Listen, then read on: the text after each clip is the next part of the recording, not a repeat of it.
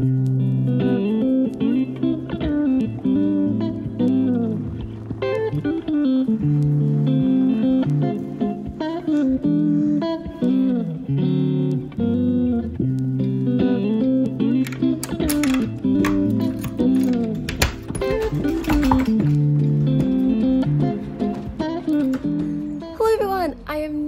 welcome back to another video. I've already been diagnosed with PoTs, but when I last went to my cardiologist, he was shocked about the fact that I faint like daily and for like half an hour, even when I'm lying down or sat down or whatever. So he has basically sent me to get every single test under the sun, including a tilt table test, which I've never had before. I didn't really explain it in the video, but PoTs is a condition I have. It's a form of dysautonomia. It's short for postural orthostatic tachycardia syndrome. It basically means that everything my body's meant to do automatically, it doesn't do. So I can't regulate my heart rate or my blood pressure or anything like that. If you want a bit more information, I have like a pop-in thing, I think over this side, pop-in thing. I have made another video on it, so if you want more like info on it, then just click over there. Yeah, I'm mildly terrified, so I'm taking you with me for some more support, and it might help people who are going to have a tilt table test. So we'll see. Oh, look how pretty he is. Look at the boy. In case you don't know what a tilt table test is, it's basically like you get strapped to like this bed which can like twisty twist. I believe they monitor your heart rate and your blood pressure like continuously. They like strap you in. I believe they make you go upright, lie down, and then like back a little bit. But I don't think they tip you fully upside down. Like, this test is really going to aggravate all my symptoms. So I'm going to ask my mum to record me while I'm having the test done, because I believe my arms are going to be strapped to my side, which I'm not going to like, but you know. So I won't be able to record myself if my arms are strapped to my side. So I'll ask my mum to like record little bits if she can. So I've just had my breakfast and everything, and I'm about to edit my witch's casket video. I've done nothing but import it in so far. But I need to get this done by ideally tomorrow.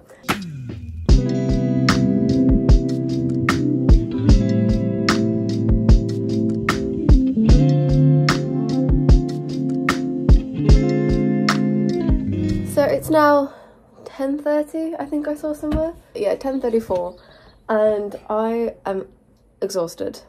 Like, I need a nap. But oi, Fudgy, you don't want to eat that. That's my pain cream. You know that tastes bad. I've been editing. I haven't even been editing that long. I've only edited the first like 6 minutes of the video. Hello. But like, I'm not in the zone at all. He's wide awake and needing some energy release, and I'm needing a nap. I'm absolutely exhausted. He's laid down. Look at that sleepy boy. He's not actually sleepy, he's just bored. So it is now 11:20. I have edited the majority of the video now. I'm just saving it. But that's as much editing as I have time for. I'm going to take him down, have some lunch, and then I'm going to take him up to the field. So we're on our walk at the moment. We're just collecting another doggy, because we've got 3 of us going on a walk today. Good boy. We made it to the field. I've gone ahead first because Podge always runs into the field.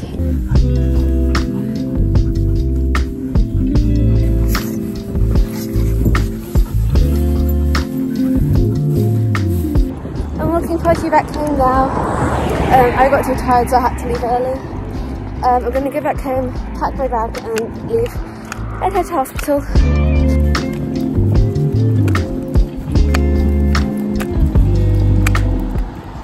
So I have like an apple sweet. It's very tasty. So we're leaving in about 15 minutes. He still wants to play with his ball. Of course he does. He's half collie. But I'm quite nervous because I don't know what to expect, and I really don't like that. I am an absolute dummy. I was just reading my letter and it says, please do not eat or drink 3 hours before the test. My test is in 2 hours, less than. And I just drank 2 cups of water and a bunch of sweets. Like, they're only small cups of water. Okay, that's fun. I feel sick. Oh dear.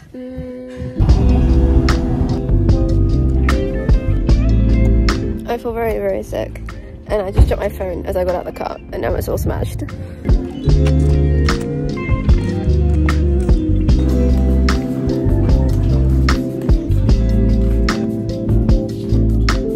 I nearly passed out, so I had to like run to the seats, and I left my lanyard in the car.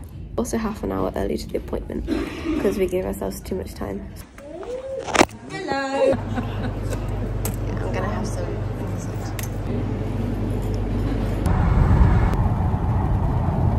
One day I came upon Susan as she was talking. So it's now 7:30. Hopefully I added in a little clip of me explaining the tilt table test. If not, I'll add it in now. Yeah.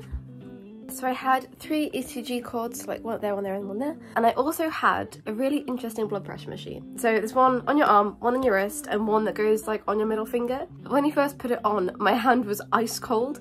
So he basically got one of like the rubber gloves, filled it with hot water, and I was just lying there in the bed holding the hand of this like hot glove. While I was waiting for my hand to warm up, he explained that the test would probably take about an hour, and I also made sure that they knew that I had a fainting disorder, so there was quite a high chance that I would faint. They basically said that if I do start to feel faint, that I should let them know. Just make sure I'm safe and keep an eye on me. Yeah, so once I was warm enough to get a reliable reading, they got the Velcro and they like strapped it, did it over my knees, and they did it over my waist. Because my arms were free, I felt fine. They then slowly turned off the lights, and then once it was completely dark, the test started. I was just lying flat for a while. I'm not sure exactly how long I was lying flat for, but I'd say it was probably between like 15 and 20 minutes. He asked me if I was ready to be moved upright, and I was. It was the weirdest sensation because the bed, because rather than like you like standing up, it was like, it was really weird. Like it rotated pretty much around your hips. As the bed rotated and as I rotated, I could physically feel all the blood draining because my vitals obviously were going slightly berserk. The 2 technicians that were sat at the monitor, it really startled them, and I could hear them muttering amongst themselves, and they kept pointing at the monitor like, ooh.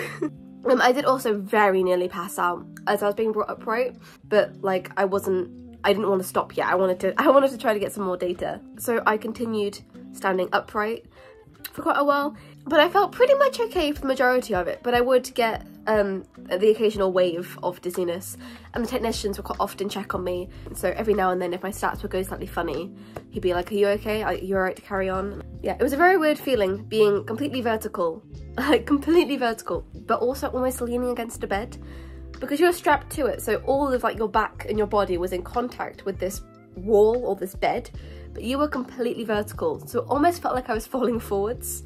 So I think I was probably upright for about 10 minutes until I felt until I got to the point where I was like, okay, I need to sit down. So I told the technician, and he said that my stats were impressive and wanted to, and asked if I wanted to carry on. I waited about 5 seconds and I really needed to lie down. Like I was so close to passing out. So they laid me down, and I was like, if they were any later, I would have just gone. And they laid me down nice and slowly. They kept the lights off so it didn't startle me. At this point, I was right on the verge of unconsciousness. Like I couldn't really see anything. My ears, you know, I was barely conscious. And the technicians were really, really, really good. So one of them was staying at the monitor to, you know, keep logging everything, and the other one was with me and helping me do deep breaths. But because it was really dark, they couldn't tell if I was conscious or not, or like at what point where I was basically. So I was having to constantly talk to them. But it's really, really difficult when you're on like borderline unconscious to continuously talk to people. I did eventually come back around, but it took quite a while. They slowly turned on the lights when I was ready. I was allowed to sit up when I was ready. They got me some water. And yeah, so they were really, really good at making sure I felt safe and comfortable. They did everything at my own pace. When I did pass out, they made sure I was safe. But yeah, so I thought I was going to be continuing the test once I had come back around, because I'd only been up there for like half an hour-ish. But they said because my stats were quite intense and because of how I reacted to it, that they weren't going to push me through anymore. It was very intense, But it was really good that I reacted to it, because it means I got good results, and it means that they know, hopefully they have a better clue to what's wrong with me. So yeah. Yes, I've had some supper. I've not eaten much at all. I've had some mashed potato. Mashed potato! Amazing. It just feels so good, you know? Just to let loose. The truth. It's now It's now 9:43, so I survived. We've come down to let out the boy and to make myself some grapes. I'll probably eat my grapes and then go to sleep, because I am so sleepy, so very, very sleepy. So yeah, thank you for watching the video. Sorry I wasn't able to record actually in the thing. I think I explained earlier, it was like dark and my mum wasn't even allowed in there.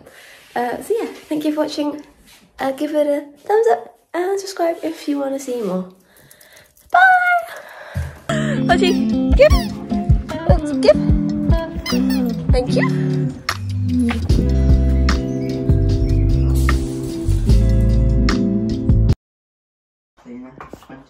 I have 20 pieces of grapes.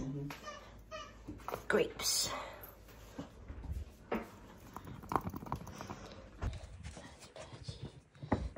Purgy. Grapes. On